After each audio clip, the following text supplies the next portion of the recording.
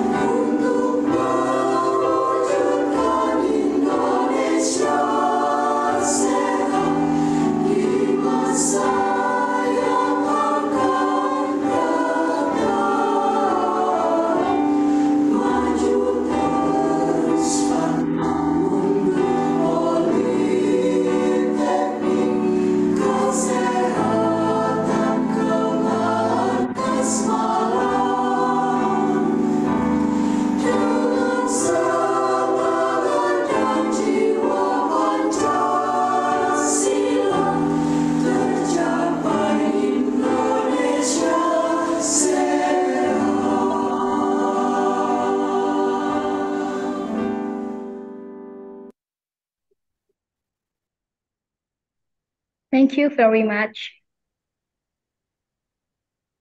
Ladies and gentlemen, we are going to have a welcome speech from the head of study program of Prodi Diploma 3 Keperawatan Trenggalek, Ibu Nasrahayu Nining Asih, Eskep MKes. The time is yours. Bismillahirrahmanirrahim. Assalamualaikum warahmatullahi wabarakatuh. Waalaikumsalam warahmatullahi wabarakatuh. Good afternoon. Special greeting to Mrs. Annie T. Tekloben, RN, MSN. Welcome to the nursing study program of Trenggalek Health Polytechnic of Malang, East Java, Indonesia. Bapak Ibu, segenap dosen, tenaga kependidikan, and all the students of Prodi D3 Keperawatan Kampus Kabupaten Trenggalek. Puji syukur kehadirat Allah Subhanahu wa taala, siang hari ini kita bisa menyelenggarakan kegiatan kuliah tamu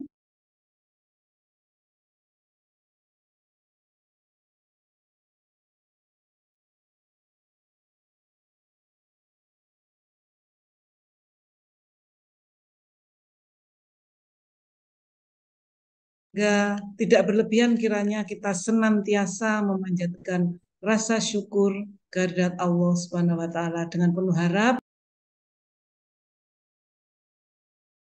kebaikan.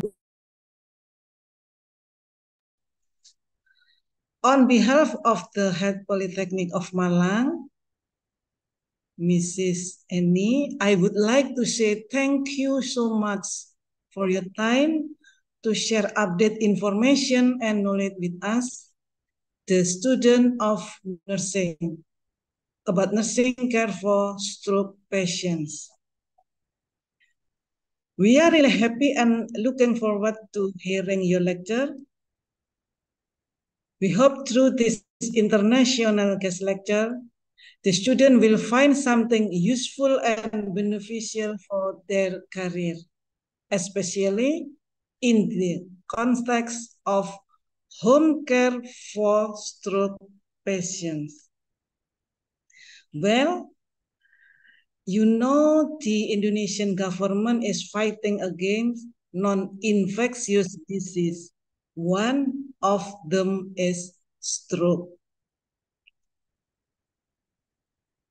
Through the application of Aplikasi Sehat Indonesiaku, in short, ASIK, healthcare provider record to the data on non-infectious disease so that the government can decide to, let's say, dealing with the problems.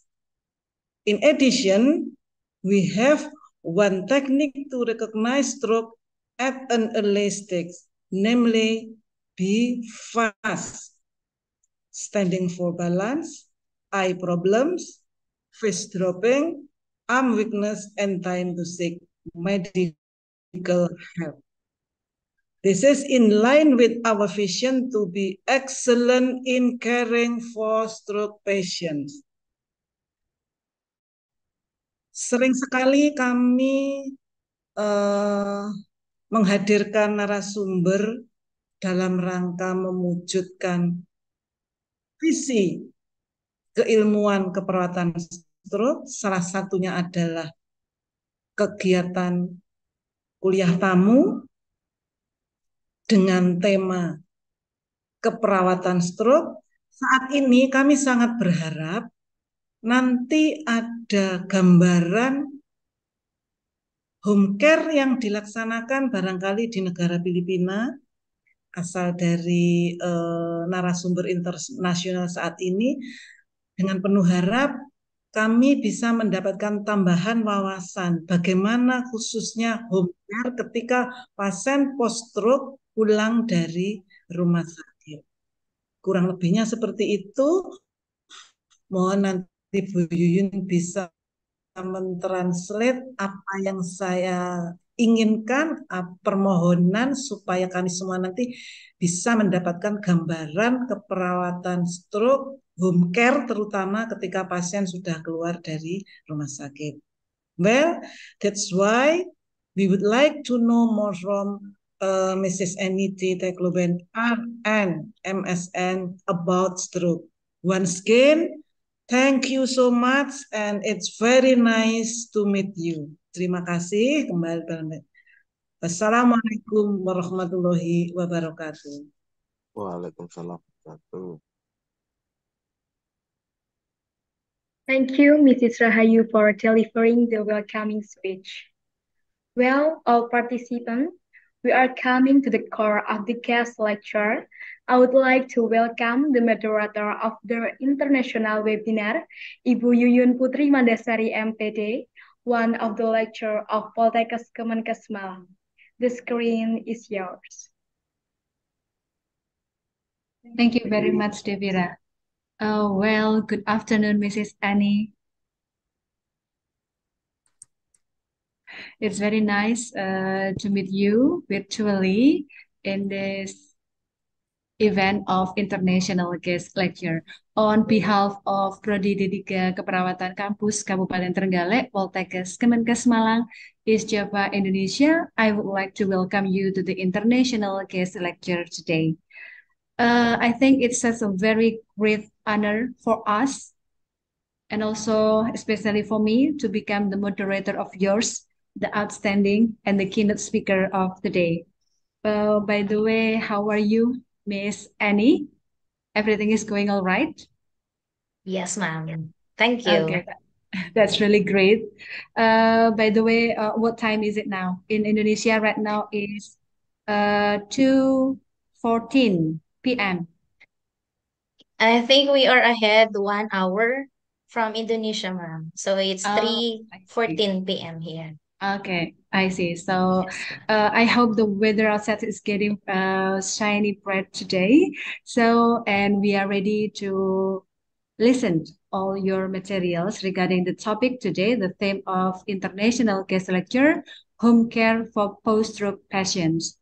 Ibu Rahayu Niningase has a message, has an expectation and also hope that through this international guest lecture, maybe you can share with us, with all the students, about how to be the maybe in the nurse or maybe to have a treatment at home, especially for the patient of stroke, something like that. So maybe the hard skill, maybe not only the hard skill, maybe also the soft skill to care for the stroke patients.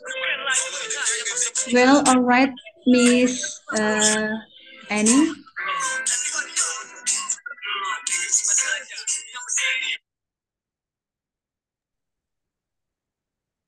Well, Miss Annie, before we start our guest lecture today, allow me to read your awesome curriculum vitae first. Let me share my screen with you.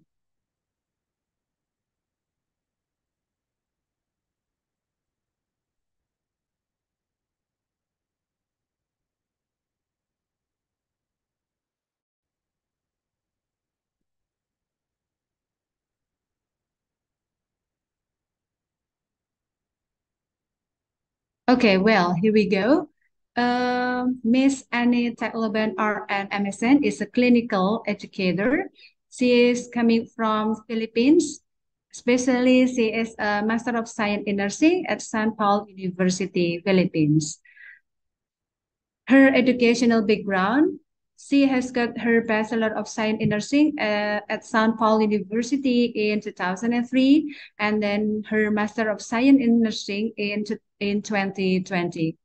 Now let me tell you all about her working experiences.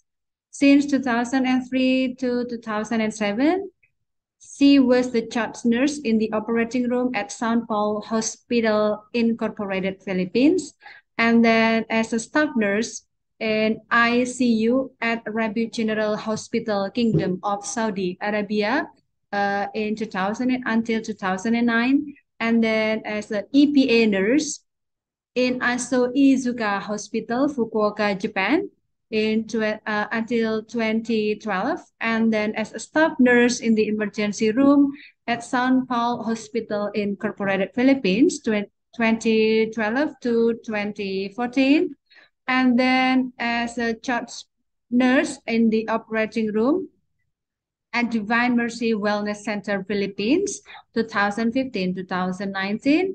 And then right now, since January 2020 until now, she is a clinical instructor at Sao Paulo University of Philippines. Well, I think it is the curriculum vitae of Miss Annie. It's really, really awesome, I think. And we are looking forward for hearing your insightful materials regarding theme home care of stroke, post-stroke patient. Well, Mrs. Annie and also the participants today in this international guest lecture, we have two sessions. The first session is the delivery material from the keynote speaker, and then the second session will be the question and answer session. For the participants who want to ask for a question, you can directly raise up your hands, or maybe you want to type the question on the meeting chat. Well, okay. Now, please welcome Miss Annie Taoban, and the screen is yours. Thank you so much, Ma'am Yuyun Putri and Ma'am Rahayu, for this opportunity. So, good afternoon, ladies and gentlemen. As Ma'am Yuyun said a while ago, I'm Anita Cloban, and I'm a Filipino operating room nurse for almost 8 years. So, 18. and then I joined the university for the academy. So it is an honor for me to be with you this afternoon as your guest lecturer for the topic home care for stroke patient. So once again, I thank you, CDC and International Affairs Polytechnic Health Ministry of Malang, to all the faculty and staff, and especially to the participants. Once again, thank you for this great opportunity. Yes, it's our pleasure, Thank Miss you, Annie. ma'am. Okay. So, can I present my slide? Yes, of course, ma'am. The time is Thank yours. you.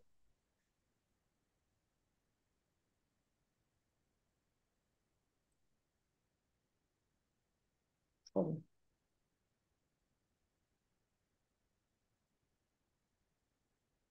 are you seeing my slide now? Can you see my screen? I don't think so. Maybe. Oh, Oh, wait a I'm minute. sorry for that. Yeah. Maybe you have to open the file first, I think, or Yes, ma'am. Yeah. Wait. Again, it's not working. is is it not working, Miss Annie? Yeah, Oh, wait. wait. Okay, wait a minute. I think I'll ask for some help. Wait a minute, ma'am. Or Okay. maybe would you please share your I material? can, Okay, is yeah, it working right now? yeah. It's working right I now. think, Then okay. So, yeah, good. It's clear now enough, can you ma'am. see my screen?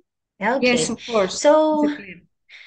um, So before we talk about the home care for post-stroke patients, we have a lot of um, objectives or things to discuss here. So the objectives for this lecture will be, at the end of this lecture, the participants will be able to, of course, number one, understand the effects of stroke. And then number two, familiarize with the different strategies in reducing stroke and preventing its recurrence. And number three, prepare to care for a post-stroke patient. And of course, number four, to promote recovery of post-op patients or post-stroke patients. So in order to understand in order for us to render an appropriate care for the patients, with stroke or post-stroke, we need to understand the brief concept of human anatomy brain. So we all know that brain is the most complex organ in the body, where it controls both sensory and motor functions. So, and of course, the human brain is responsible for thinking, right? Remembering, understanding, planning, reasoning, and problem solving.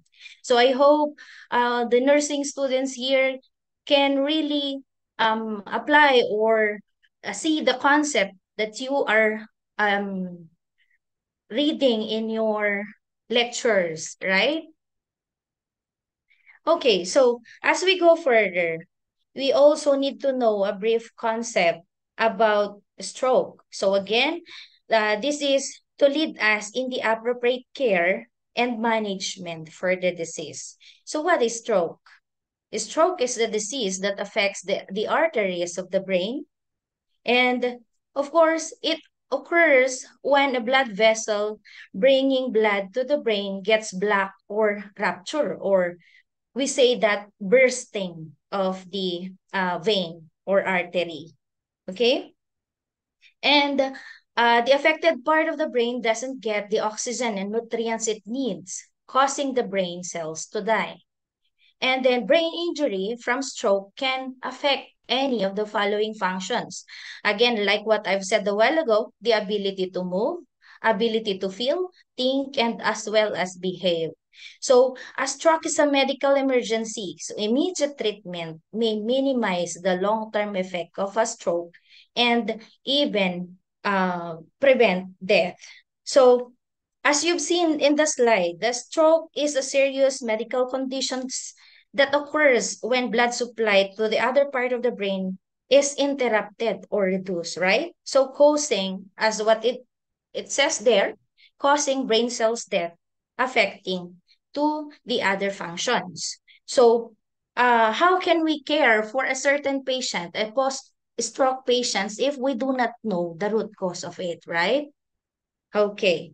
So the next slide are some facts that link other health conditions, the modifiable and the non-modifiable factors to obtain or developing stroke according to American Stroke Association. So let's start with the stroke is a brain attack, okay? And then although stroke is common after age of 55, we all know that it can also happen at any age, at any time, right? Even actually, the case rate for stroke for the young is increasing as of this day. Okay. And another, the leading cause of adult disability. Some people who have a stroke will make a full recovery. However, more than two-thirds of the survivor will have some type of disability. So that it means that that depends on the site of the ruptured vein or the stroke. Okay, so every 40 seconds, someone in the United States has a stroke. Actually, not only in the United States, it also includes us here in the Philippines and as well as in Indonesia, right? So it says there, 2 million brain cells die every minute during a stroke. So that is why we need to act fast, okay? So another, these are the heart disease and stroke statistics update. These are conditions that contribute to having a stroke. So as you can see over there, that is a diabetes, pre-diabetes, undiagnosed or diagnosed diabetes. It has a lot of contribution in developing a stroke, as well as the cardiovascular diseases. See, in our slide, in the United States alone, it's written there, according to their statistics, it is 224.4 per 1,000 people are having the death rate attributed to the cardiovascular disease. And as well as the increasing in blood cholesterol for patients. That is why it is written there, on average, someone in the United States die for cardiovascular disease in every 34 seconds. So imagine there are a lot of people who are having or who are experiencing stroke anytime due to these conditions. Okay. Another, hypertension is also one of the culprit in having stroke, right? As well as uh, increasing or decreasing, or if you didn't sleep, that causes you or that will lead you to increasing potential for having a stroke.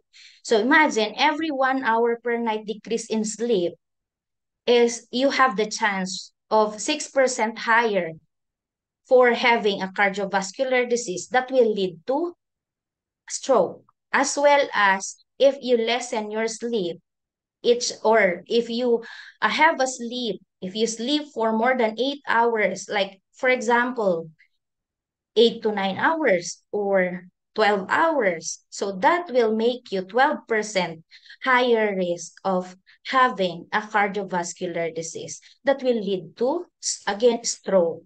Okay? Okay. So next slide.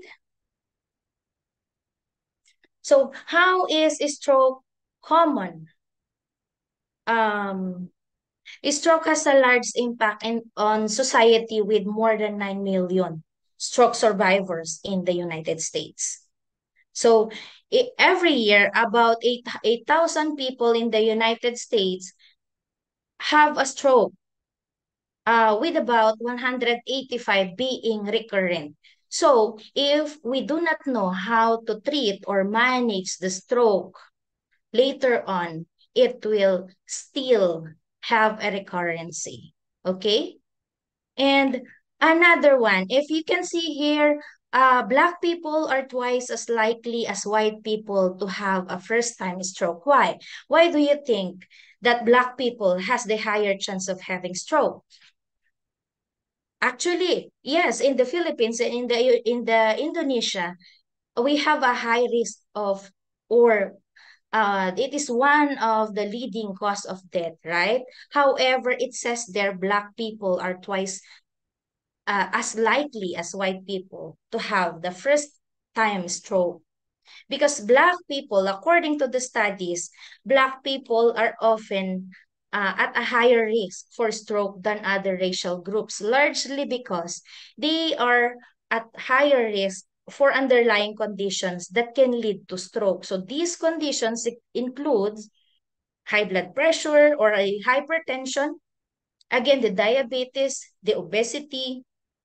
However, their genetics and social factors also Excuse me, play a Miss Annie. significant role. Yes, ma'am. I'm sorry. Am I too fast? No, I think a couple of seconds ago, we cannot hear your voice, but right now it's working. Oh, I'm Go sorry. on, ma'am. Thank you. Okay. Okay, I'm sorry. So, like what I've said a while ago, so the conditions include high blood pressure, diabetes, and obesity. However, the genetics for the Black people and social factors also plays a significant role. So, for instance, a common variant, rear, the HNF1A gene has been tied to an increase in a stroke, especially the people from Africa, or they have the African descent. What is HNF, by the way?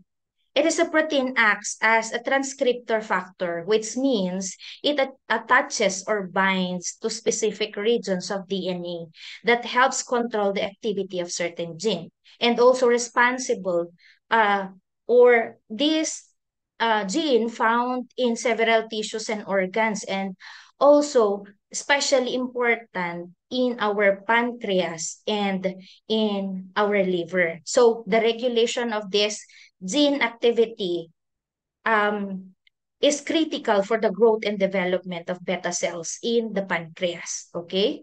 And another variant, gene variant is the PRA. So this is the associated with a platelet aggregation. So meaning blood clots are more easily found and more commonly in black individuals than in white ones. Okay? So, of course, social determinants. What do we have to do with the social determinants? Of course, we need to see the factors like the access to quality of care and their dietary choices or their lifestyle habits. How is it?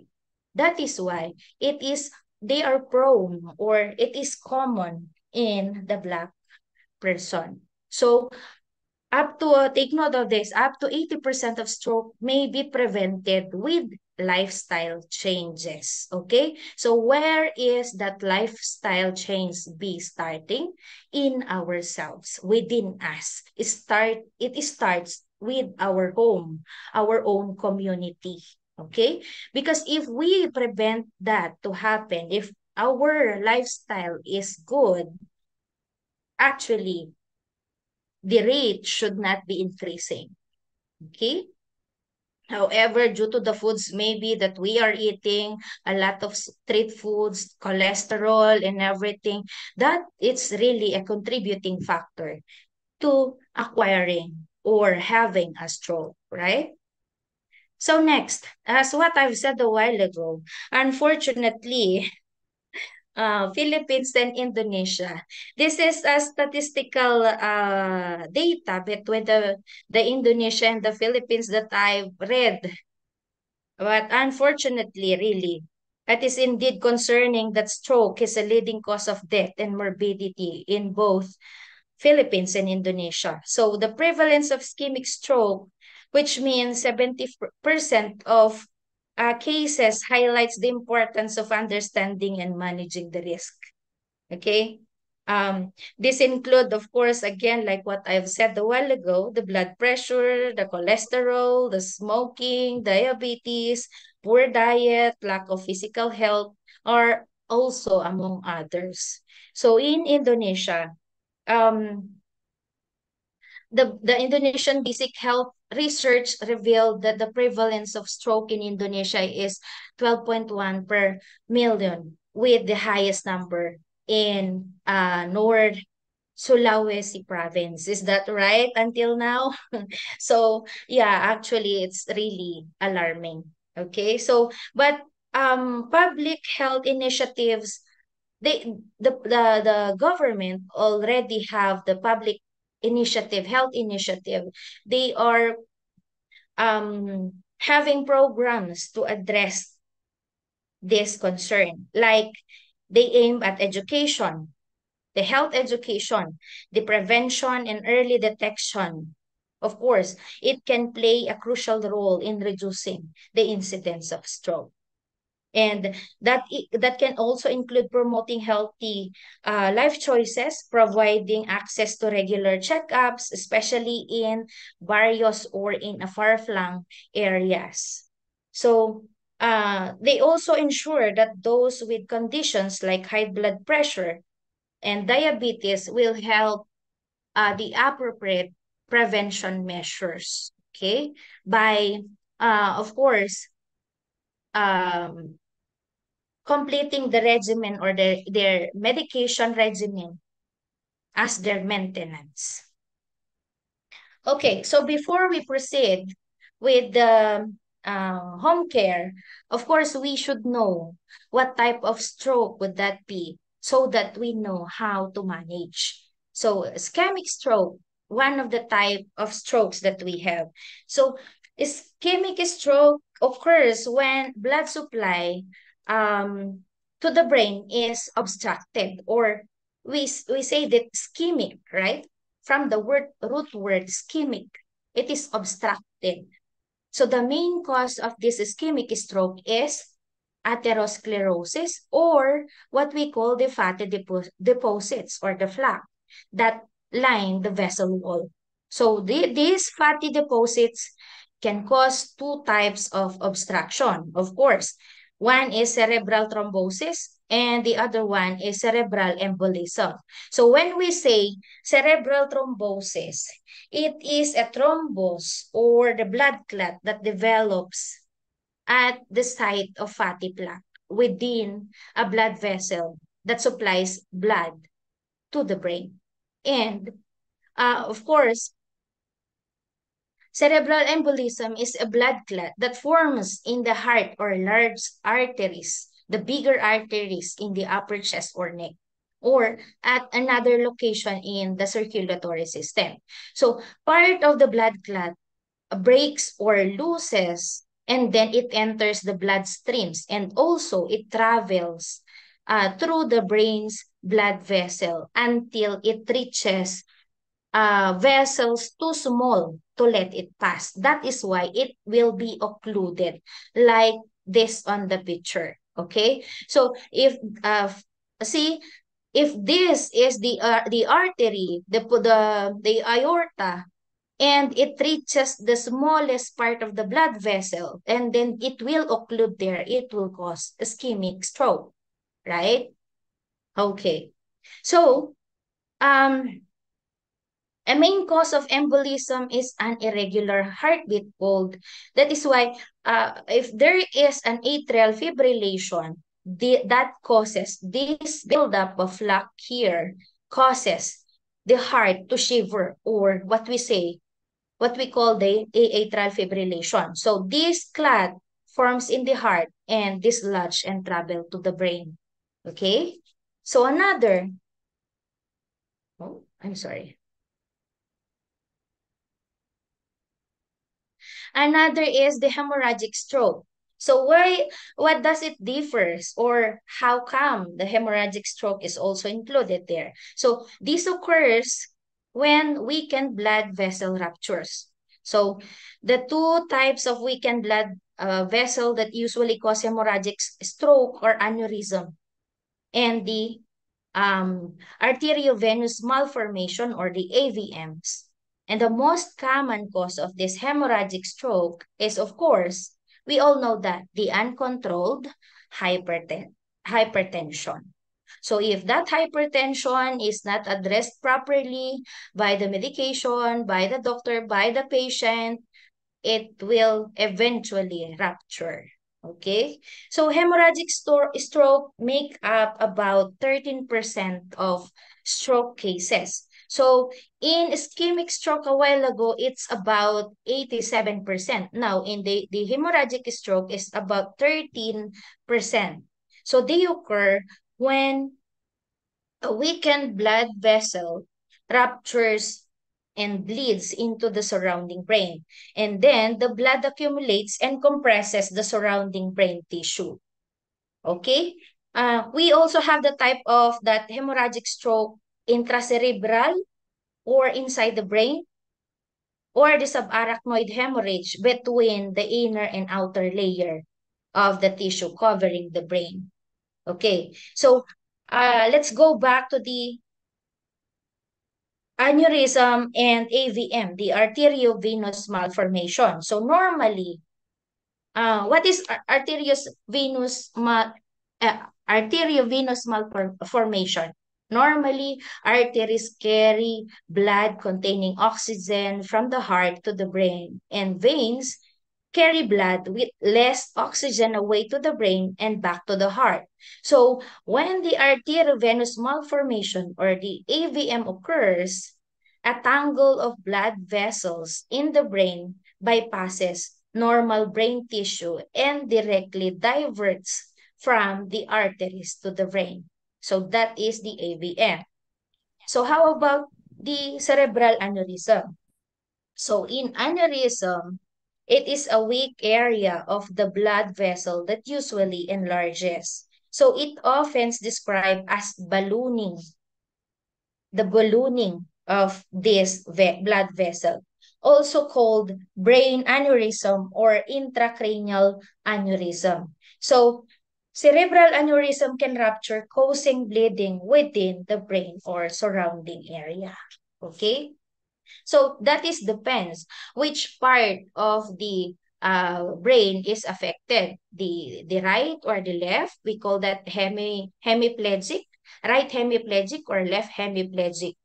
Okay, so later on we'll discuss that. Another one is transient ischemic attack. Although there are only two types, the hemorrhagic and then ischemic stroke, we have the transient ischemic attack that is a temporary blockage of blood flow to the brain. So this clot usually dissolves on its own or get dislodged. And the symptoms usually less than 5 minutes. So TIA doesn't cause permanent damage. So we call it as a warning sign. So signaling a possible full-blown stroke ahead. That is why transient ischemic attack. Okay? And then when you first notice this, you, of course, get help immediately, even if symptoms away. Because if we let that pass, maybe another time or in due time, it will be a full-blown hemorrhagic or um, ischemic attack. Okay? I mean, hemorrhagic attack. So, TIA's temporarily symptoms can last from only few minutes up to 24 hours. That is why making in the hospital they are having challenges in diagnosing these symptoms. The symptoms or the stroke symptoms that disappear in under an hour need emergency assessment to help prevent, of course, the full-blown stroke. So it is really necessary, again, to be fast, to act fast, because our time here is crucial. Okay? So what are the risk factors for the transient ischemic attack? We have um, increases with age. The TIA increases with age. Of course, anyone can have it, as like what I've said a while ago, even the young. The rate of the stroke in the young is increasing nowadays. So stroke rates double every 10 years or after age 55. And previously, um, it really needs to they really need to pay attention for the signs of TIA, because that could be, again, like what I have said a while ago, it could be a signal for a second stroke, a bigger full-blown stroke. So what are the common signs or warning signs of the TIA? We have this what you call weakness, numbness, or paralysis on one side of your body, slurred speech, or difficulty understanding words, or it could be a blindness in one or both of your eyes. So it also um, includes dizziness with severe headache with no apparent cause. So if you think you have these symptoms, try to be in the hospital right away to address this concern. Okay? Again, major risk factors for the transient ischemic attack, like what I've said a while ago, high blood pressure, diabetes, heart disease, atrial fibrillation, and smoking. We also have another type of stroke. This is what they call the cryptogenic stroke or stroke of unknown cause. Why unknown cause? Because they do not know what is exactly the main reason where it came from. Okay? So most blood clots that blocks of blood flow to the brain causes a stroke, but in this instance, the cause can't be determined. That is why it's called cryptogenic. Okay? So about 1 in 4 stroke survivors will likely have another stroke. That is why it is really important for a healthcare team or even in your houses, in the home settings, to find the definitive diagnosis about that.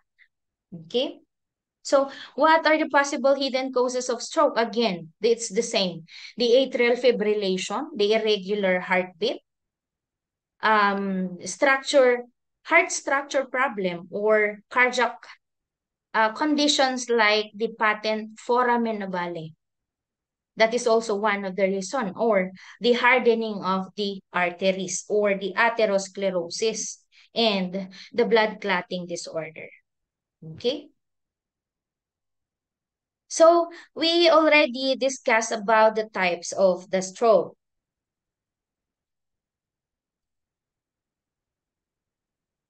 Okay. So uh now we differentiated the types of stroke. It is really a must for us to know the warning signs in order to know what to watch out for. Again, because it is an emergency threat, it can happen to anyone, any age, anytime. So everyone needs to be aware of and act fast to increase the chance of survival. So in F, we have the face. So does one side of the face droop or it is numb? So ask the person to smile. So if the person smiles uneven, of course, you should suspect that something is wrong. Maybe it's having a stroke. Okay? Letter A, the arms. So one arm weak or numb. So ask the person to raise both arms. So does one arm drift downward or not? So if the person cannot put their arms upward, something is wrong. Okay? Next is the speech. You ask the person to repeat a simple phrase. So if there's a problem, if there's a slurred speech or strange in their um, speaking, that can also be a sign that the person is experiencing a stroke. Another is the time. So if you observe any of these signs, again, this is lifted from the American Stroke Association. That is why it is written there, call 911 immediately. However, in Indonesia, I guess it's call 118 or 119. We have PSJ. I'm sorry. Pak Edi, can you help me? What Yeah. is the phone number of our PSC? PSC, Public Safety Center. Yes, Public Service Center, Mrs. Ane. Oh, What is the phone it's number, Pak Edi? 119 or 118, sir? Emergency Medical System, baik itu kegawat daruratan medis yang penyakit maupun karena trauma kecelakaan. Yes, maybe Pak Edi can give me the information about the phone number 991 or maybe Ay, the phone okay. number. Nomor teleponnya Pak Edi. Iya, sama 119. Oh, I see. I'm sorry, 119. 119. 119. Yes. 119. Yes. So, 119, yeah. so as well in the Philippines, we also have 119, but sometimes, the signal here, the receptions of the phones cannot go through most of the time. That is why Yeah, if I something see. like this is happening, we really need to put ourselves or the patients in or the community people directly in the nearby hospitals or any healthcare setting. Okay, Yes, so you're that right. is why, yeah, it's really saddening. Maybe that is also one of the reason why our incidence rate are higher both Indonesia and the Philippines compared to other Asian countries, right? I don't Yes, know, but that's what I am reading about. Okay, so time really, if you delay that, it could harm the patient. It will lead the patient death. Okay, so that is why act fast or be fast. That is the fast warning. So another, we also have other symptoms of the stroke. So we have here The numbness, like what I've said a while ago, numbness or weakness of the face, arm, or leg, especially on one side of the body. Another one is the confusion. If a certain person has a trouble of speaking, and when you ask what is their name, and then they seems to be confused, maybe that is the sign for another stroke or trouble in seeing, then walking through, because they cannot lift their hands or their foot already. That is why they have troubles walking due to dizziness or loss of balance and coordination, of course. So another is the severe headache with no known cause. Okay, so do not just drink um pain medication if you experience headache. Try to know the reason why you are having such a headache. Okay? We will never know. Another is the effects of the stroke. So we are talking about the stroke a while ago, like the right, which part of the brain is affected.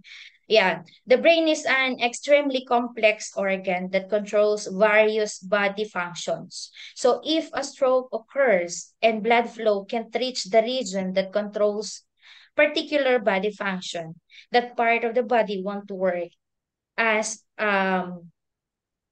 it should be. So if the stroke occurs toward the back of the brain, for instance, it's likely that some disability involving vision will result because that is our occipital area. So if that is affected, okay?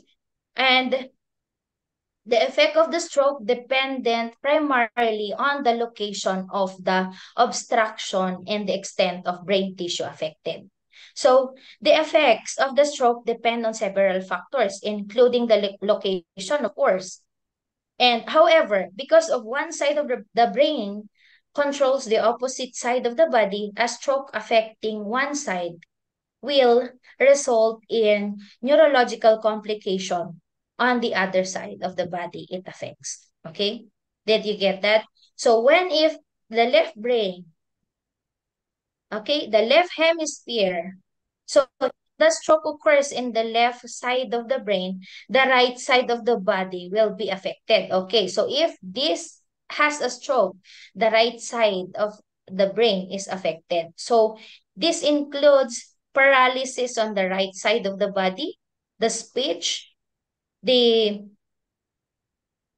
the language problem, slow, cautious, or behavioral style, are having memory loss. Okay?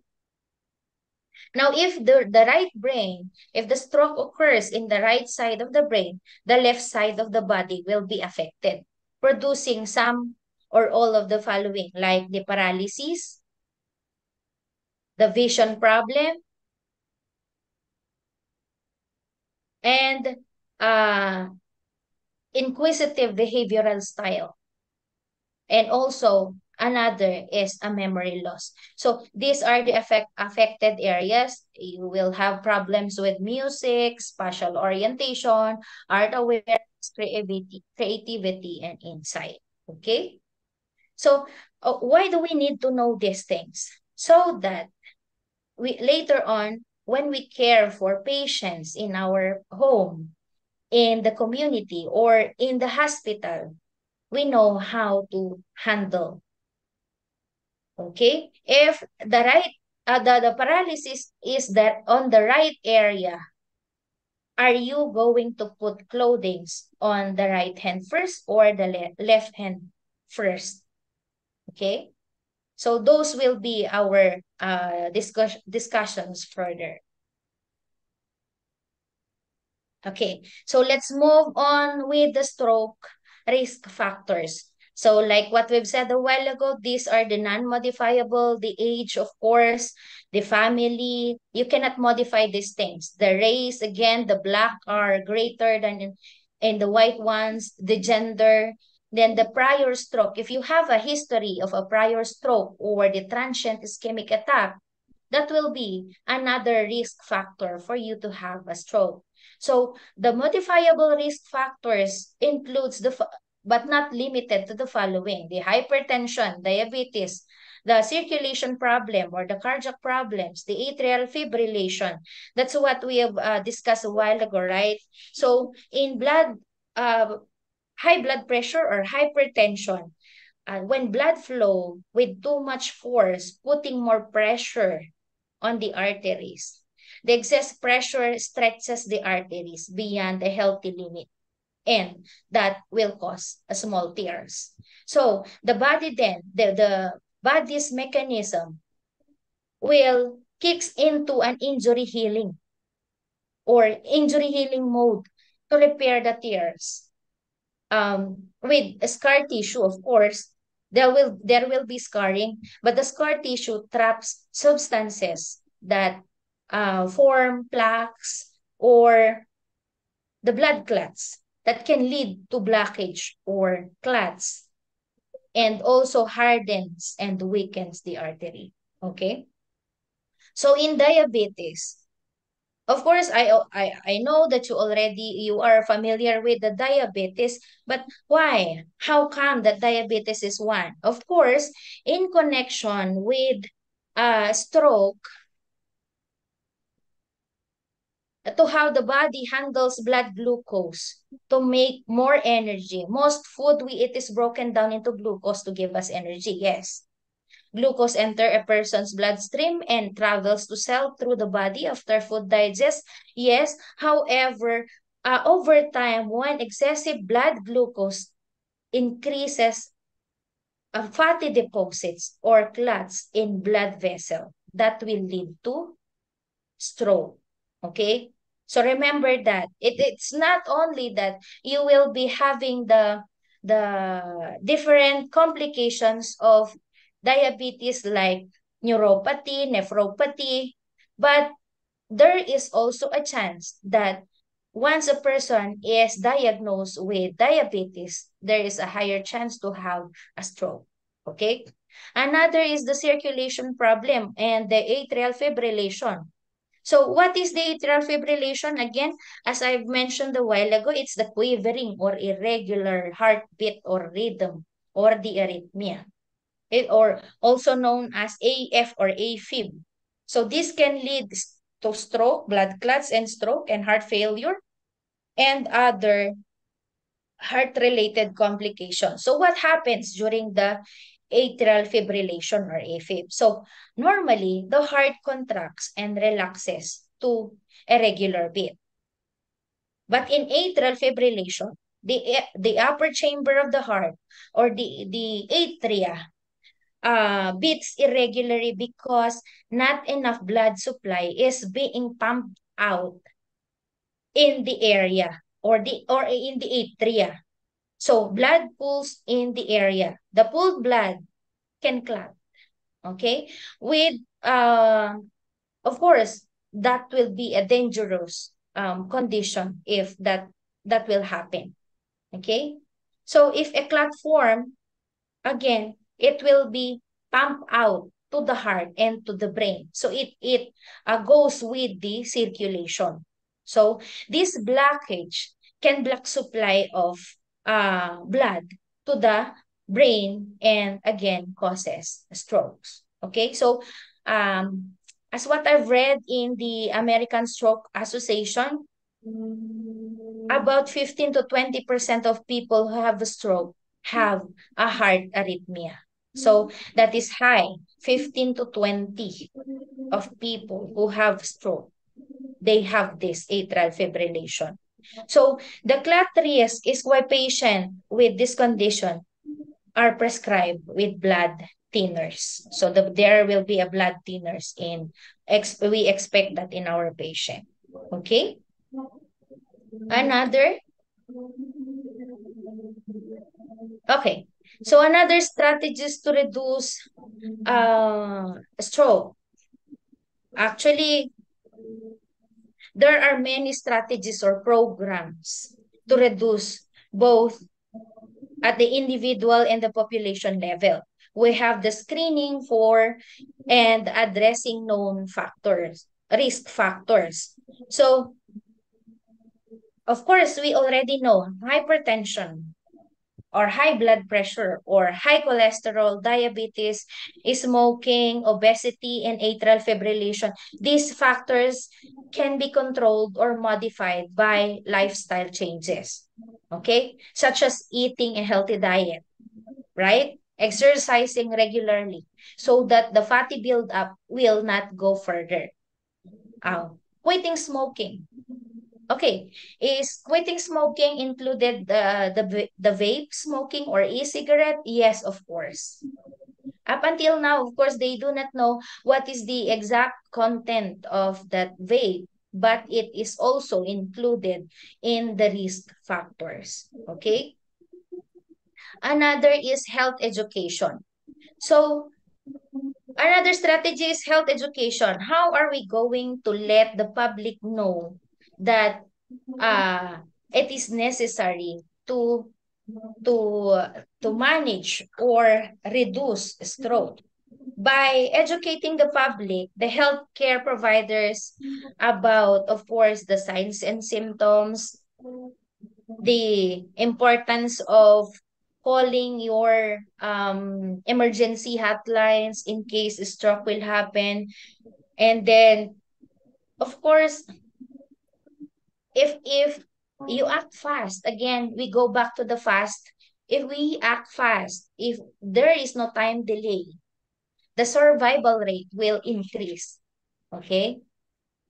So one way to remember the sign of stroke is to use really the fast, be fast. Face drooping, again, arm weakness, speech difficulty, and time. Okay. Another is the implementing policies and programs. So, by implementing policies and programs that promote healthy environments and behaviors, such as a smoke-free laws, sodium retention reduction initiative, physical activity interventions like attending to some Zumba or yoga programs in your local community that can also lead to reduction of stroke. Okay? This can help prevent stroke and other, of course, chronic diseases by creating a supportive condition for health and wellness to the community. Another one is improving the quality and accessibility of stroke care. So in our area, do we have the facility that can address the, the concern of stroke patients in order not to aggravate or the condition of a stroke patient or prevention of the recurrence of stroke? Do we have those?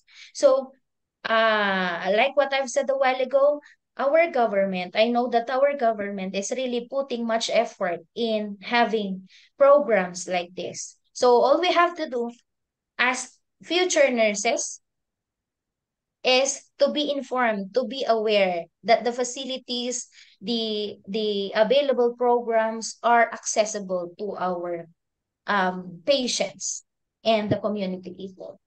Okay? Okay, next is the okay. Another strategy to reduce the stroke is the life's essential eight. If you are familiar with that, is anyone familiar with the life's eight? Life's essential eight Uh, program? life, eight life essential.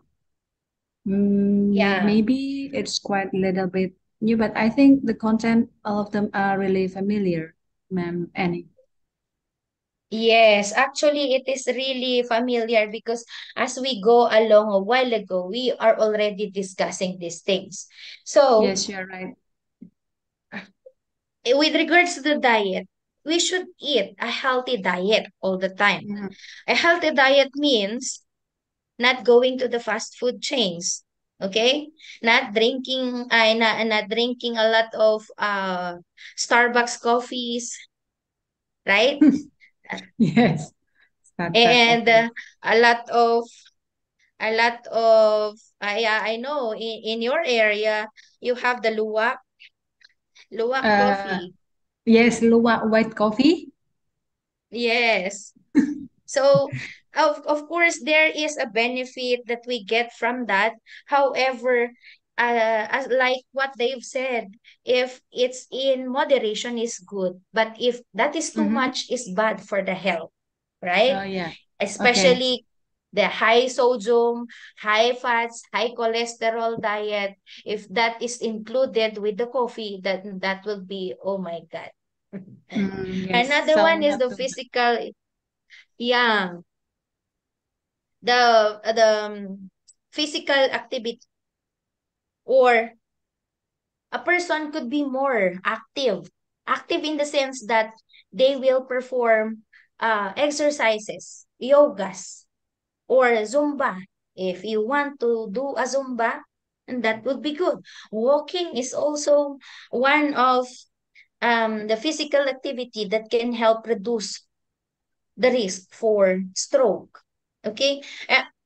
Like what I've read, 75, 50, 150 of a moderate or 75 minutes vigorous physical activity should be recommended for adults.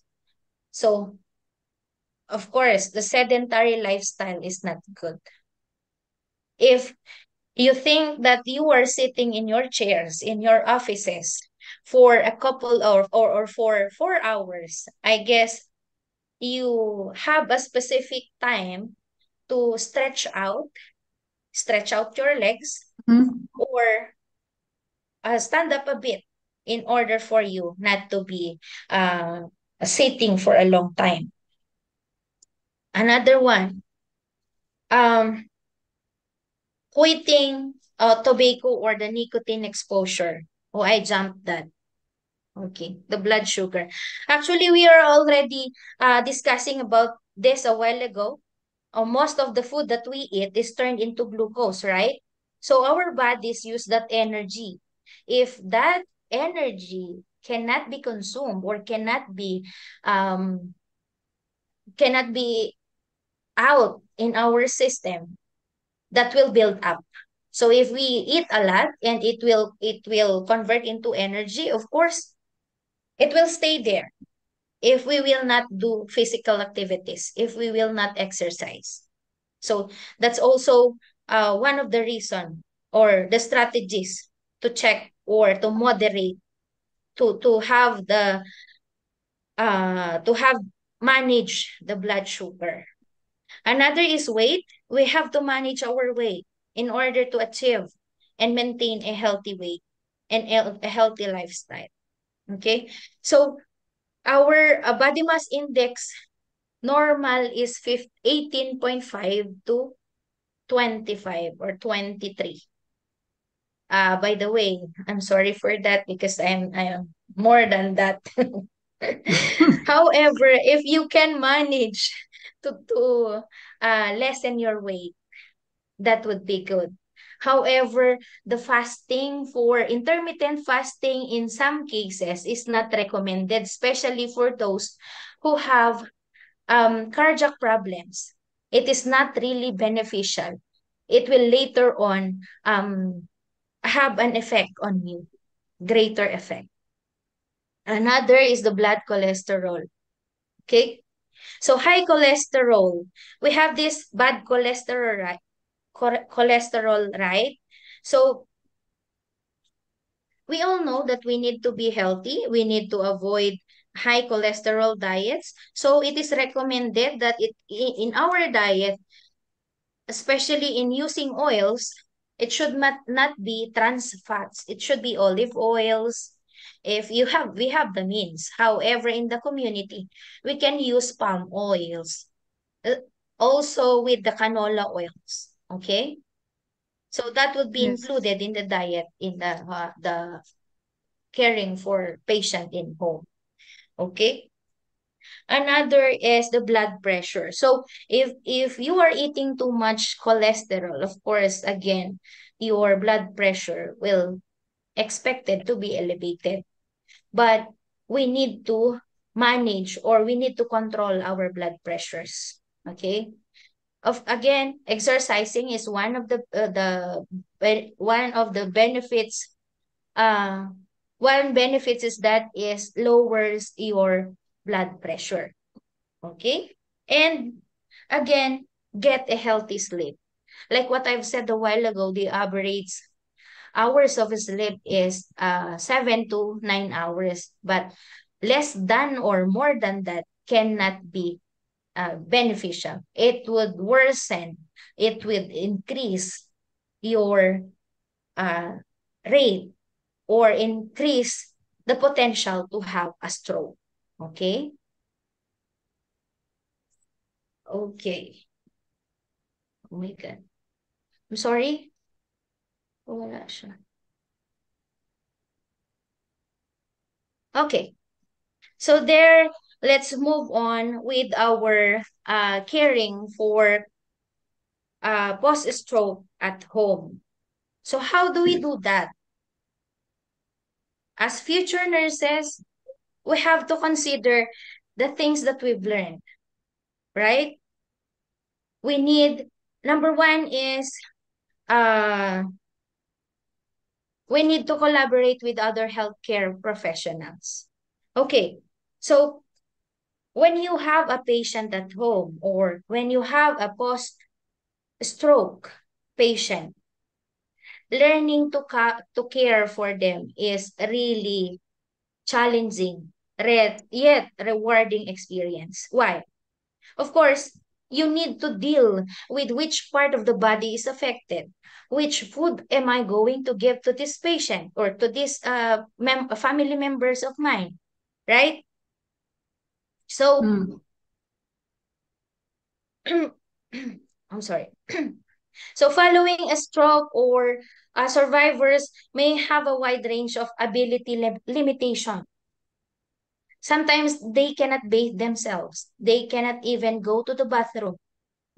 So therefore, the level of care to the family members and caregivers may have to provide and can vary widely. Okay? So, however, the basic of how to care for a stroke patient at home remains the same. So, assisting with their daily tasks as needed, provide, of course, emotional support, and take steps to promote recovery. So with that, we need to collaborate with the occupational therapist, the doctors, the particular specialized in assessing the ability to participate in the daily activities. So, of course, the occupational therapist may have a great insight here and can also uh, put back the normal ability of the muscle or the muscle tone of the patient. But if, of course, there are some of our patients that cannot or are not able to have the economy or budget to have the occupational therapist or physical therapist with them, of course, we need to have or do on our own as nurses. At least we know on how are we going to apply the range of motions that we learn from the concepts of our nursing schools, right? We need to apply those so that the patient will benefit from that. Another one is the home modification. So stroke survivors are often at a high risk of falling due to, of course, hemiplegia, or we call this in layman's term as the weakness on the one side of the body, right? They have the balance problem or one-sided neglect because they cannot move the other part of the body. So making home modification doesn't necessarily mean that you need to reconstruct your houses. That's not what I mean. You need to modify in terms that it can improve the patient's ability to navigate the home safely. Okay? That they can uh, walk or they can go to the bathroom on their own. Okay? By putting some non-slip mat in the shower or bath. Okay? Non-slip mat. Another one is installing a grab handrails in the bathroom so that if they want to sit down on the bowl, toilet bowls, they have something to hold on to or grip onto. Okay? And of course, we need to remove the rugs and move around uh, the trip hazards. So if your house is at 3 steps higher than the road or the way, then you have to think it again in order for a patient to go out on their own. So maybe you can put grab handrails as well outside. And another one is, uh, of course, in our home, we have a lot of cable wires, right? That lies on the floor. So we need to ensure that the cable wires are out of way or they need to be fixed. Okay. Another is stabilizing a furniture or securing the wall. Why? Because if the patient wants to sit down and the chair is too short for them, they might fall back or they might uh, fall down, actually. So if we need to give them a good chair for them to sit and relax, that would be better. Another is uh, the patient's bed. You need to consider the height of the patient's bed. If it is really too high for them that it needs to have another step or ladder to get onto, then you have to think it carefully. Maybe you want to lower down the height of the bed for the patient to lie down. Okay? Okay, number 3 is the involve patient in the plan of care for the activities of daily livings. Okay, that is really necessary, especially for us, nurses. We are, as a frontliners, later on, you have to feed the patient. Which area are you going to feed if the right side is affected? Are you going to put the food in the right side or on the left side? Of course, on the left side. And when you prepare foods for them, it should not be the hard foods. It should be the foods that will easy to swallow, I mean. And it should be, the foods should be cut into small pieces. Okay?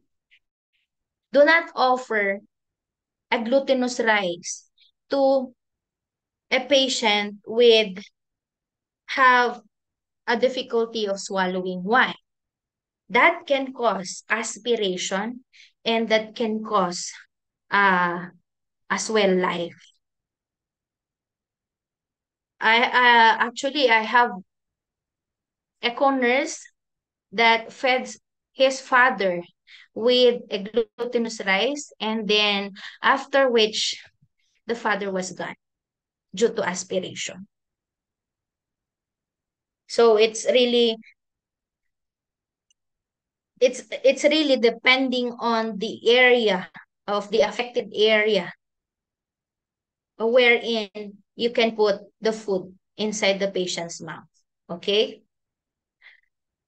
So there are some tips as well uh, to foster or to facilitate the feeding in patients. So let them sit right when they eat or drink. Why? Of course, because when they stoop down, when they slouch on the chair, that can also um, makes the food unable to pass on or move inside, and it will cause aspiration. Also, you have to reduce distraction so that the person can focus on eating. Do not talk to them while they are eating, especially uh, asking them a lot of questions, okay? And also provide drinks with a straw. Why? Because that is easier for them to drink. And if you put a water on a cup, put a lid because it may spill and they may drown from it if in case they want to drink it with the glass or the cup. Okay? And of course, make sure that the person or the patient gets enough calories and nutrients and water so as not to dehydrate them. You may use as well the protein powders or shakes to boost their intake. Another one is the number 4 is the use of practical compensatory technique. So what do you mean by the practical compensatory technique?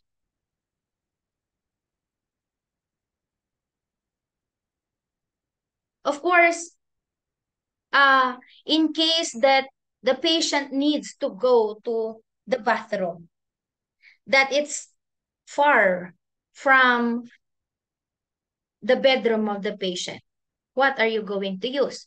You need to use, of course, if you have a commode, well and good. However, if that is a male, you can use a urinal.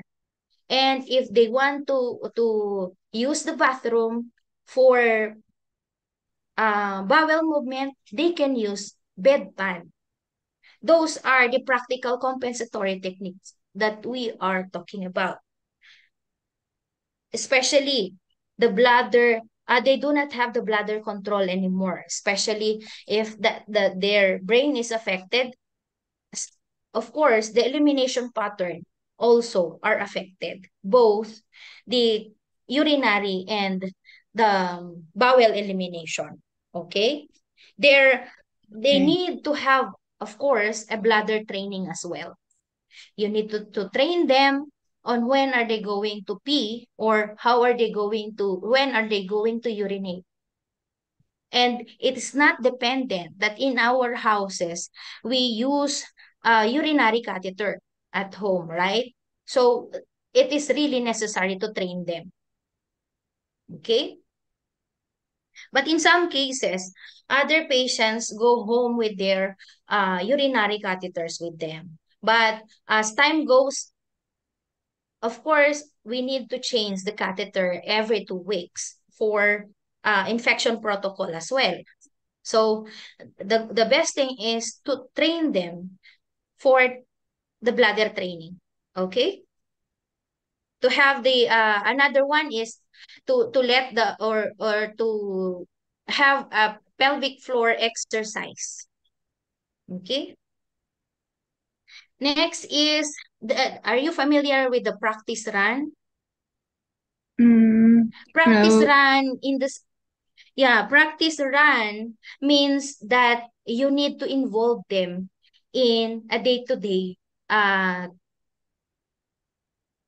day-to-day life. Like you let them know or train them, especially of course we need the help of the occupational therapist and the physical therapist, like cutting of the foods, like preparing foods for them so that they can adjust or adapt to the new normal for their condition.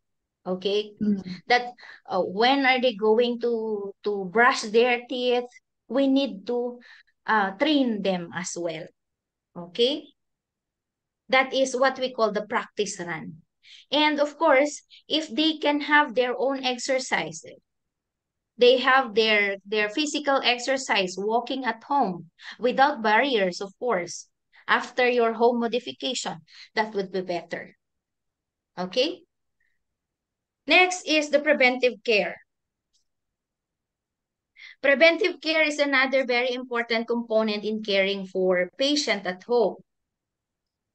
So this means that as a caregiver or as a nurse at home, we need to ensure that their maintenance or medications are being managed or should be given or administered timely. Not like my blood pressure now is 120/80. I will not drink the antihypertensive medication because my blood pressure is normal. No, that's not one way to prevent or the preventive care. If there's a need to drink maintenance medication, they should drink it continuously or religiously. Another one is monitoring for any changes, like changes in their status. Is there a decrease in the sensorium of your patient? Or is there another late onset, signs of late onsets of stroke? And again, you have to go back to your fast signs or fast warning signs and the other signs as well. If you notice that the signs are present, then again, you have to contact the physician or call 119 immediately. Okay? Yes. Another one is to take measures to prevent fall or seek medical attention if fall occurs. Okay? And of course, we need to promote lifestyle changes in order to um, improve the care. Like again, what we are saying a while ago about the diet of the patient. Okay? Another is encourage daily rehabilitative exercises. Again, like the practice run and the exercises, if they cannot afford to have the physical or occupational therapist with them, we can teach them the proper way. Okay? Next is the proper use of proper communication. So stroke can affect brain areas that affect communication.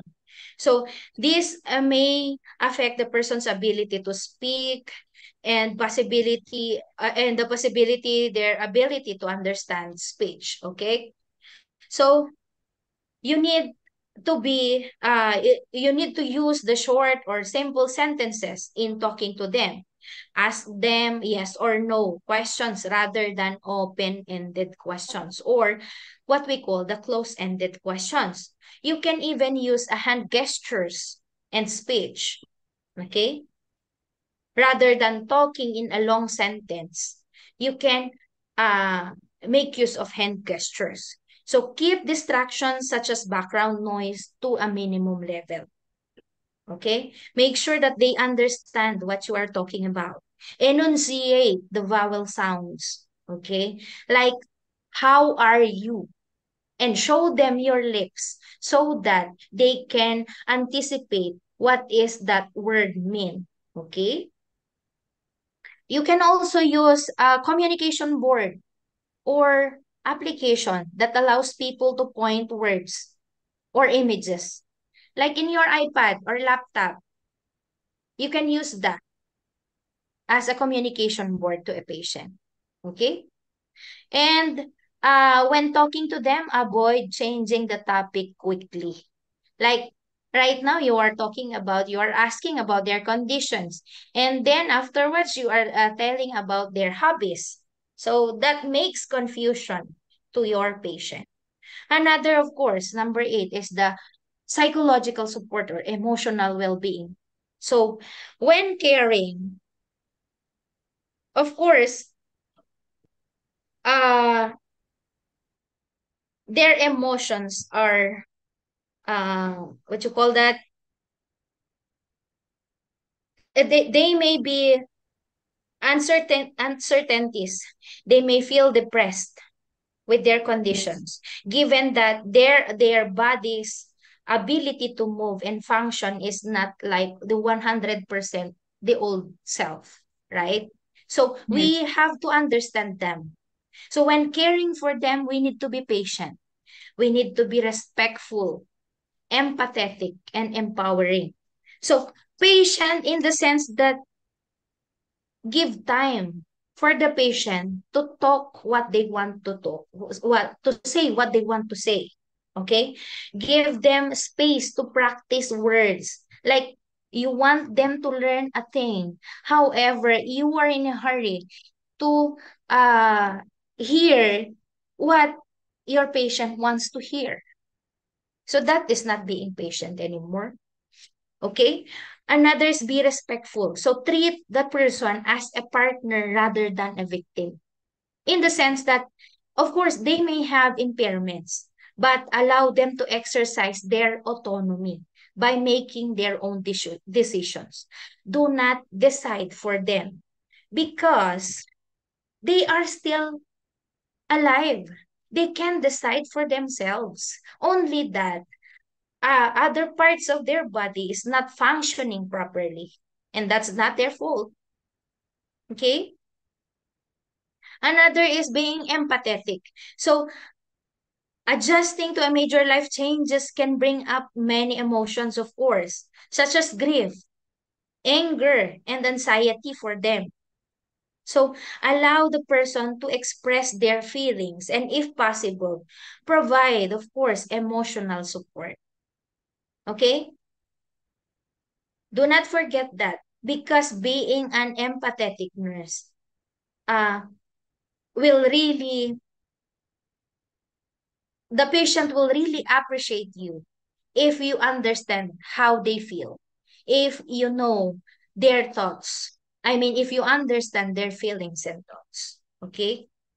Another is be empowering. So try not to focus on getting the person back to where they were before the stroke happens. Like, this is not who are you before. If they are irritable, then understand them. Okay? You have to support them in finding a way forward, not to go back and not to blame them for uh what happened. Like it is your fault that you got stroke because of your attitude.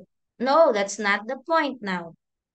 You have to support them to find a way to move forward, not to move backward. Okay? You have to understand them. So, of course, this may mean adapting new ways for a long-term movement or communication. But that's it. You can also um, ask the survivor or the patient to join support groups that they will be with the person with the same condition so that they have the feeling to belong to a certain group. Okay? And also let them do hobbies and activities that the person enjoys. If sign of the depression develops, it is important, of course, to let the doctors know and to get advice from the health expert. Because of course, we cannot judge them because they are not acting like they are previously. Of course, there is a feeling of emptiness and depression. So we need to be with them for the emotional support. Okay?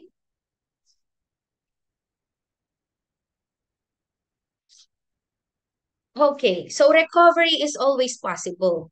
With the help or with those strategies that we have, recovery is always possible. So more stroke survivors experience plateau after the first 3 months.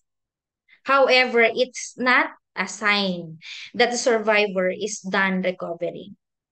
So there are neurological changes uh, after several months, but functional improvement are possible for a lifetime. So brain is capable of changing and healing even decades after stroke, provided that the support group is readily available with them.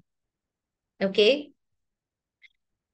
Even if progress seems to be slowing down, the recovery process is not yet over. So the recovery road is not linear.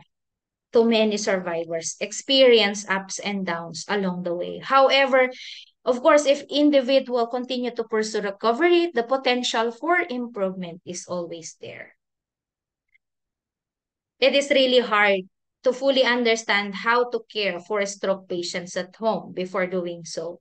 But family members and caregivers are um, encouraged to support them because by doing so, of course, that is your family member in the first place. So by doing so, by encouraging them, the best support is from the family members, right?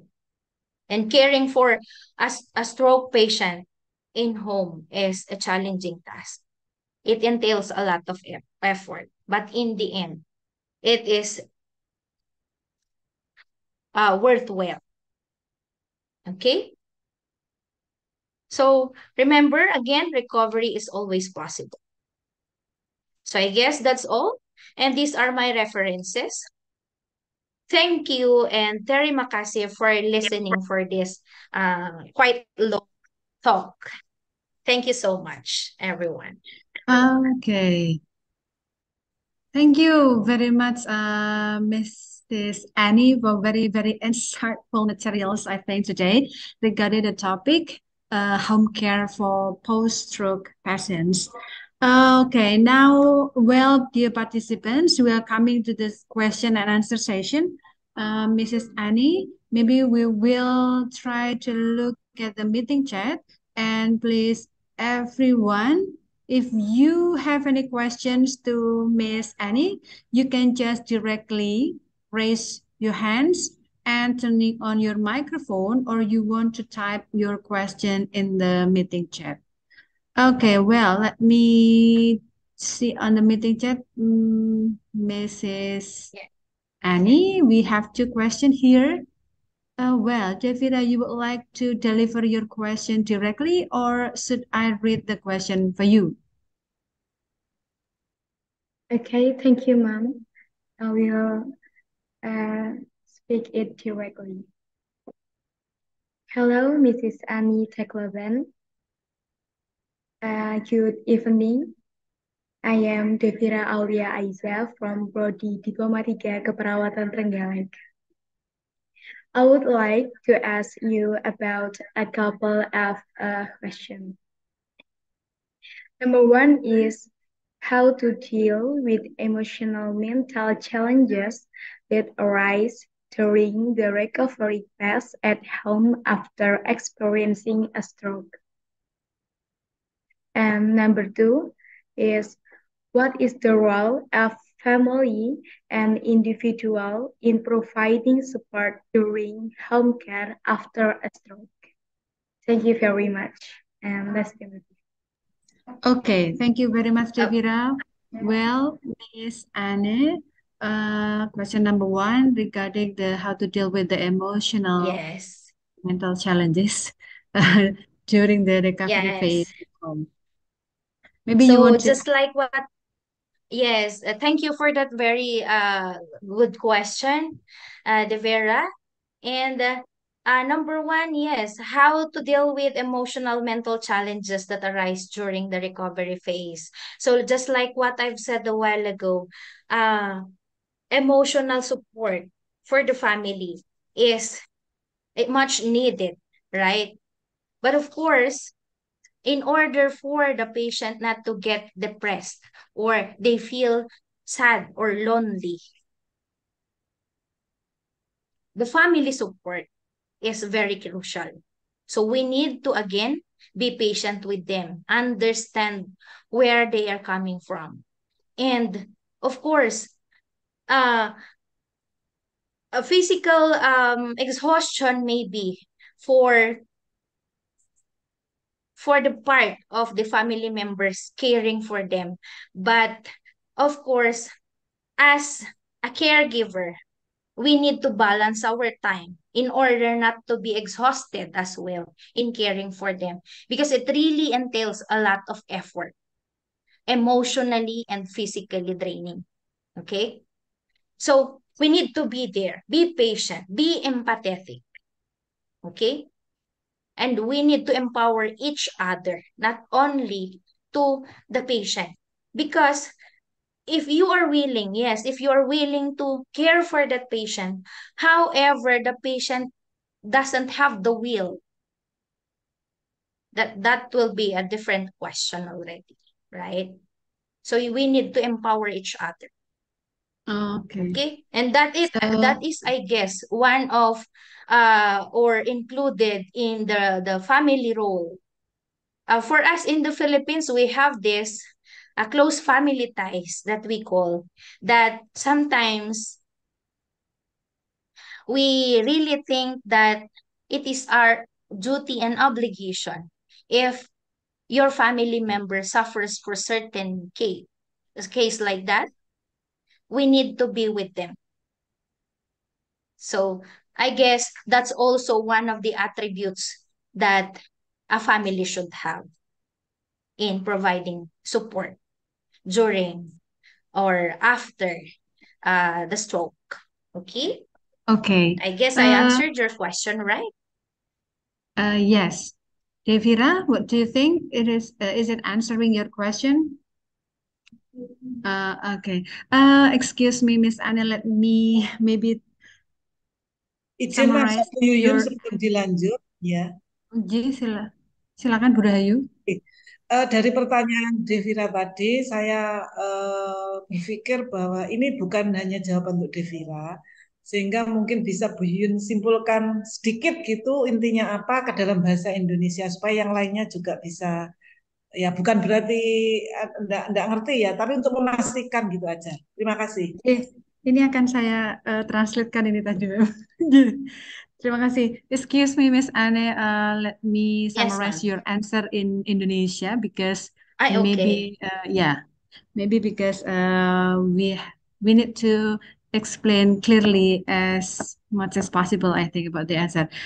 Teman-teman, berkaitan dengan jawaban dari pertanyaan Devira, yaitu bagaimana sebenarnya cara kita untuk eh mengatasi begitu terkait dengan tantangan emosional dan juga mental yang muncul ketika proses home care untuk pasien stroke atau perawatan pasien stroke yang di rumah.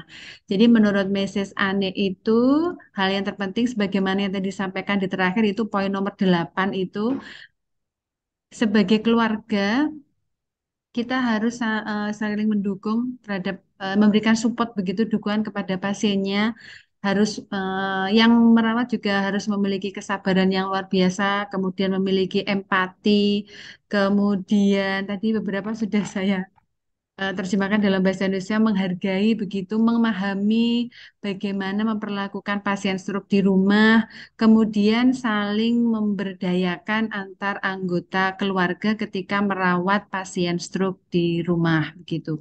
Kemudian yang lebih terpenting lagi adalah tidak hanya menjaga emosi dan mental dari pasiennya, tetapi juga menjaga emosi dan mental dari yang merawat pasien stroke yang ada di rumah tersebut. Jadi seluruh anggota keluarga itu harus saling mensupport begitu sehingga yang merawat pasien di rumah itu juga terjaga kesehatan mentalnya dan kesehatan emosionalnya. Tidak kemudian yang nungguin atau yang merawat itu malah menjadi jatuh sakit begitu, tidak sampai seperti itu. Dan dengan cara memahami berbagai mulai dari efek penyakit stroke-nya, kemudian jenis penyakit stroke-nya, kemudian strategi apa yang dilakukan ketika harus di rumah. Misalnya tadi adalah terkait dengan makanan yang harus dikonsumsi oleh pasien stroke, harus dipotong kecil-kecil begitu, kemudian tidak diajak ngobrol ketika makan, kemudian harus menggunakan, kalau pas ngobrol harus menggunakan kalimat-kalimat yang sederhana, yang singkat, tidak panjang-panjang, kemudian tidak banyak memberikan petuah nasihat yang nadanya mungkin apa ya nadanya menjustifikasi begitu atau mungkin sambil marah-marah begitu kalimat-kalimatnya harus dengan kalimat-kalimat yang lebih bisa diterima oleh pasien. Jadi kuncinya tadi ada 4 di nomor 8: bersabar, yang merawat bersabar, menghargai, berempati, dan memberdayakan. Be patient, be respectful, be empathic, and be empowering. Mungkin itu untuk pertanyaan nomor 1. Thank you very much, Miss Anne. Now, please, you can answer the question number 2 regarding the role of the family and individuals in providing support during home care after a stroke. Okay, so the number 2, what is the role of the of family and individuals in providing support during home care after stroke? So, in connection with the answer from the previous question, of course, it is really the number 1 is we need to understand the effects of the stroke. As a family member, we need to know what are the things that what is being affected. So from there, we start supporting our patient. Okay? So if we do not know which part is affected, of course, it is difficult for us to intervene, right? And assess the patient as well. What are the capabilities, or what are the patient's ability in this certain condition. Now, with regards to the providing support, okay, if in that is emotional, you have to, like what we've said a while ago, we need to be more caring, more patient. And another is proper communication, maybe open communication to each other in order to understand each other. Okay? Yes. Okay. Jadi let me translate in bahasa Indonesia ya, Miss Yes. Anne. I'm sorry. Yes, ma'am, Jadi it's dari okay. peran keluarga di sini, peran keluarga dan juga masing-masing di sekitarnya mungkin dalam memberikan dukungan untuk home care pada pasien stroke ini di rumah.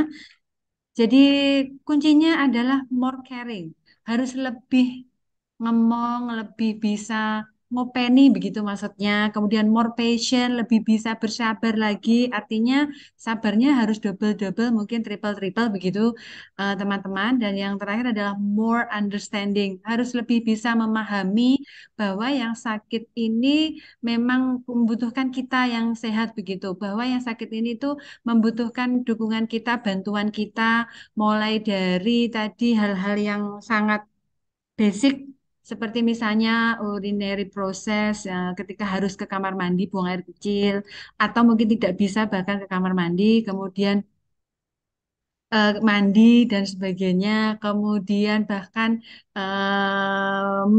menyikat gigi tadi kalau nggak salah juga disampaikan oleh Miss Anne kemudian terutama banyak hal yang harus dipelajari oleh keluarga dalam merawat pasien stroke di rumah termasuk belajar harus dilatih oleh perawat sebelum nanti pasien ini ke rumah, keluarganya harus juga diberi pelatihan terkait bagaimana merawat pasien di rumah, kemudian mengganti kateter dan sebagainya tadi harus setidaknya diberikan edukasi. Artinya edukasi tidak hanya bagi pasiennya, tetapi edukasinya juga diberikan kepada keluarga atau orang sekitar yang nanti akan merawat pasien tersebut di rumah.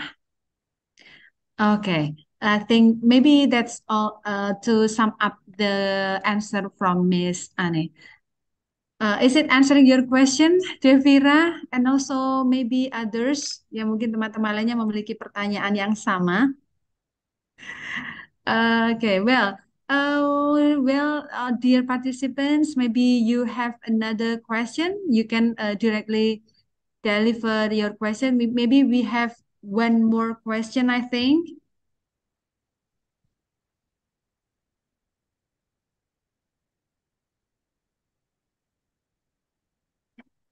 From Bapak Ibu, maybe while waiting for the one question Miss Anne, I would like to ask for your confirmation about this one. You Okay, said ma'am. that we have a caring for post-stroke. We have some, I think, the strategies for caring for post-stroke patient at home. Number two, the Yes. item number two about home modification. Yes, Home ma'am. modification. Is it? I mean this one. Maybe some of the background of the family maybe not coming from, maybe they have different social status, I think, or maybe an economical status, I think, different. Yes. So how to deal with this one? Because I think when the patient at home cannot walk, for example, cannot go to the bathroom by himself or herself, and then we have to modify our house or our home to be more friendly for the patient stroke. How to deal with this? With this, I think. Okay, so when we say home modification, that will let's start looking for the financial status first of the Yes. affected family or the patient. If they can afford, yes, they can modify. They can put some what is this, holder in their Holder. bathrooms. Yes. They can remove their step Mm-hmm. stool, or maybe they can buy some commode, like what I've said a while ago. They can, instead of modifying their whole house, only a certain portion, like put a certain area or room for that patient to be cared. Like Mm-hmm. you put everything, the things that you need there, like Mm-hmm. the bedpan, the Mm-hmm. urinal, or if Mm-hmm. they don't have the urinal, if it's in the far-flung areas, they can use a bottle, a Mm-hmm. certain, like soda bottle, Coca-Cola, Mm-hmm. for instance. They will cut Okay. that just to be, nursing is an art. So let's apply being being like resourceful in some ways to Okay, I modify see. things. Okay. Mm-hmm. And of course, we have a lot of problems, for example, in incontinence, in urination.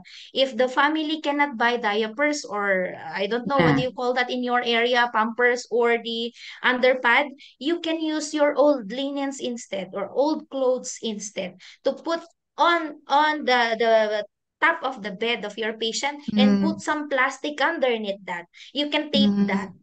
That's the additional, what do you call this? Being resourceful of a Yeah. nurse. Okay. Okay. Some alternatives, something like that, that maybe Yes, is it ma'am. very affordable, or maybe is it very easy to put, easy to use, something like that. Not Yes, always in ma'am. a costly things, something like that. Okay, thank you very Yes, much. of course. Jadi untuk modifikasi rumah disesuaikan saja dengan budget yang ada, bisa memanfaatkan hal-hal yang lebih murah dan terjangkau seperti itu bagi pasien-pasien stroke yang harus perawatan pasien stroke di rumah yang memiliki disabilitas tidak bisa melakukan aktivitas sendiri dengan cara memberikan pegangan di sekitar kamar menuju kamar mandi atau kemudian nanti tempat BAK dan BAB-nya diubah menjadi lebih mudah bagi pasien stroke. Thank you very much for your explanation. Well, Miss Annie, we have Yes, ma'am. one raised hand here. Ibu Rahayu, would Yes, you ma'am. please turn on your microphone? Oke, terima kasih Bu Yuyun. Eh, jadi tadi sudah dijelaskan terkait dengan apa yang harus eh, bisa dilakukan oleh keluarga manakala di keluarga tersebut ada yang menderita stroke, post stroke gitu ya. Nah, beberapa tadi disampaikan salah satunya adalah memberikan semacam edukasi. Nah, ini apakah pelaksanaannya dilaksanakan artinya pembelajaran atau penyuluhan atau edukasi yang diberikan kepada keluarga itu dilaksanakan ketika pasien masih dirawat di rumah sakit? Ataukah memang ada semacam organisasi khusus di sana di Filipina, misalnya ada komunitas yang apa ya, yang menyediakan fasilitas memberikan pelatihan kepada keluarga yang anggotanya ada yang sakit stroke. Itu yang pertama. Kemudian yang kedua, manakala nanti di keluarga itu ada yang menderita stroke, tidak menutup kemungkinan keluarga tersebut membutuhkan bantuan dari tenaga kesehatan. Nah, apakah di sana juga sudah terorganisir, artinya harus menghubungi siapa ketika membutuhkan tenaga kesehatan itu, ataukah memang ya harus upaya sendiri, langsung dibawalah ke rumah sakit. Kalau di sini misalnya bisa minta tolong ke 119, apakah di sana sudah ada semacam ya organisasi secara khusus yang memberikan pelayanan kepada keluarga di mana salah satu anggotanya menderita stroke? Itu Bu Yuyun, terima kasih. Okay, thank you, Bu Rahayu. Well, Miss Anne, Bu Rahayu has two questions, I think.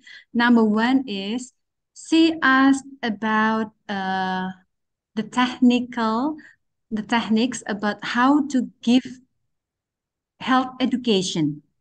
The technique, the strategies to give health education to the family of the stroke patient. If whether the health education is given at the time in the hospital before the patient discharged from the hospital, or maybe there is one of the community maybe or organization focusing on giving home care that they can go to the patient house and then they give the health education to the family. In Okay, Philippines, thank you for that. yeah, Yes, especially how in Philippines, practically in Philippines, how yes. okay.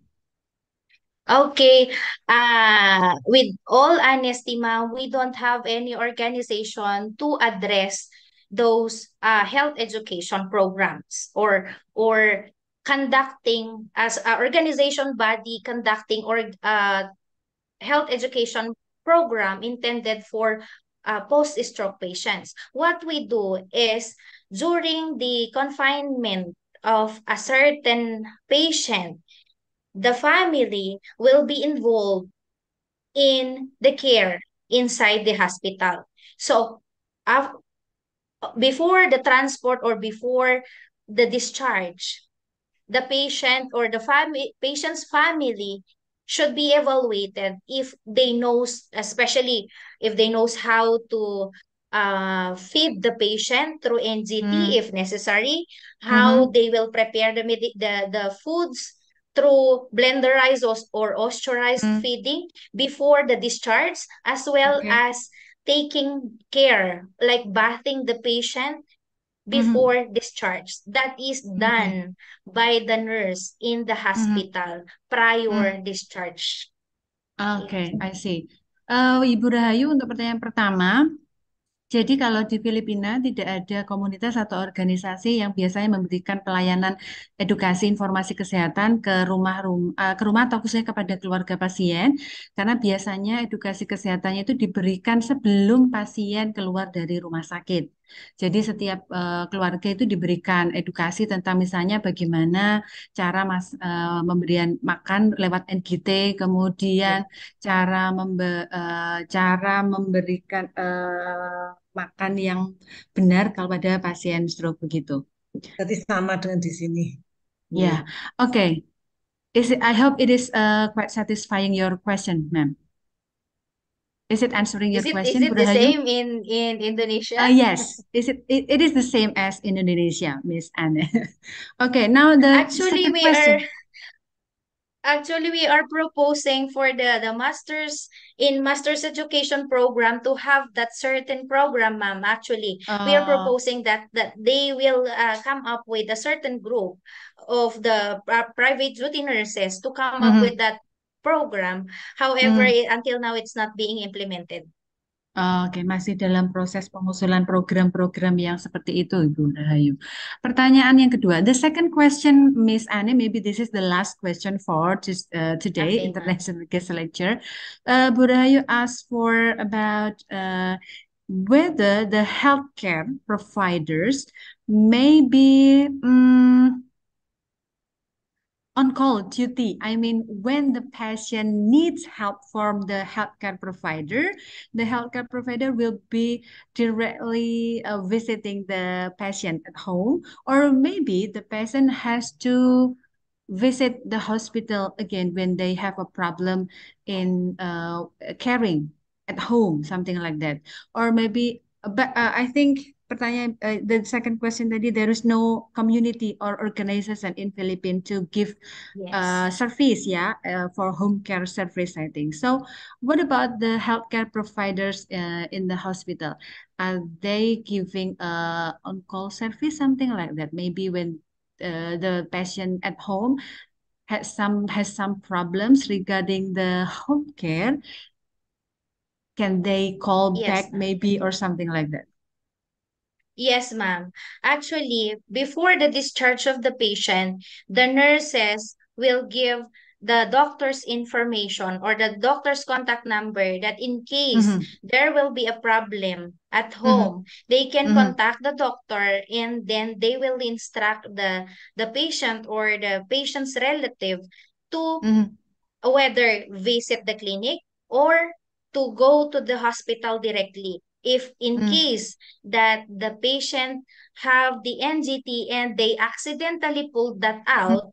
mm-hmm, In some hospitals here in Tugigaraw, we are um going to patient's house just to insert the mm-hmm. the NGT, GT. provided that there is no other problem, only the NGT insertion. If there is a medical condition, of course, they need to go directly to the hospital. Oke, I see. Jadi Bu Rahayu, Yes, kalau ma'am. terkait karena tadi sudah jelaskan dia tidak ada organisasi atau komunitas yang memberikan layanan di rumah. Jadi jika mungkin ada permasalahan pasien stroke di rumah, bisa menghubungi nomor dokter yang sudah diberikan. Nanti bisa disarankan untuk kembali ke layanan kesehatan jika ada permasalahan yang timbul seperti yang muncul sebagai bentuk komplikasi dari stroke-nya, atau jika hanya misalnya NGT-nya lepas begitu, nanti petugas kesehatan bisa datang ke rumah, tetapi itu pun hanya untuk istilahnya membetulkan kembali letak NGT-nya supaya kembali seperti saat dipasang itu saja. Jadi tidak memberikan perawatan yang lainnya sebagai bentuk komplikasi. Jika ada problem masalah komplikasi lainnya harus segera dibawa kembali ke rumah sakit. Mungkin begitu, Bu Rahayu. Okay, well, thank you very much, Miss Annie, for very, very nice and insightful guest lecture today.